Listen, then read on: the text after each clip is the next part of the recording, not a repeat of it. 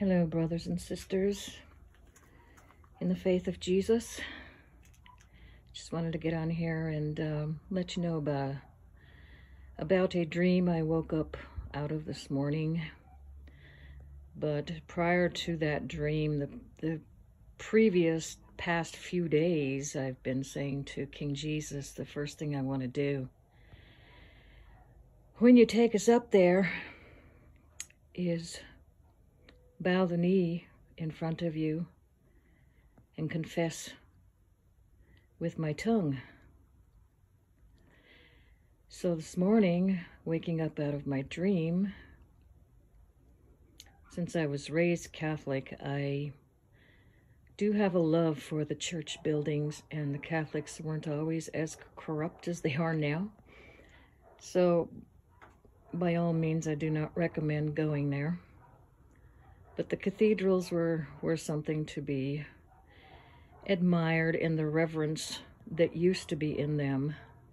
And I especially like the quietness of a place to pray, which isn't anymore, and not in any church, I don't think. Now, besides your church at home, could be why everyone's forced to do this also, so they'll pay more attention to him, get in their quiet place with him and pray and praise. But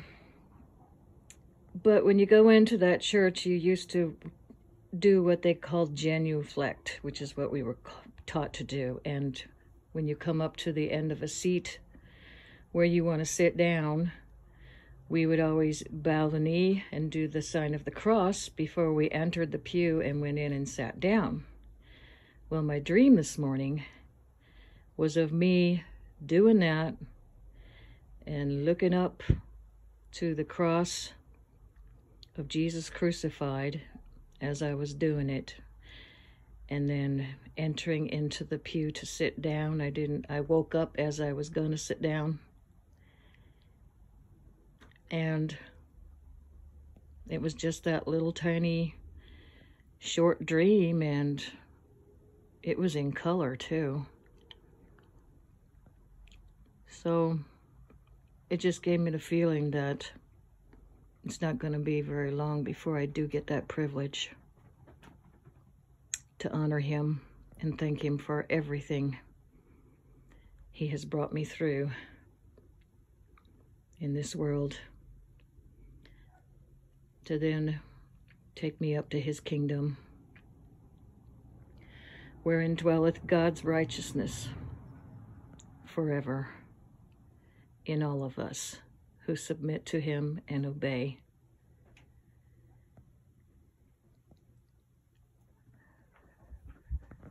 See ya up yonder. Lord willing, the Lord's carpentress will be back with another video. I'm refining some songs with him, some fresh ones that he's given me, and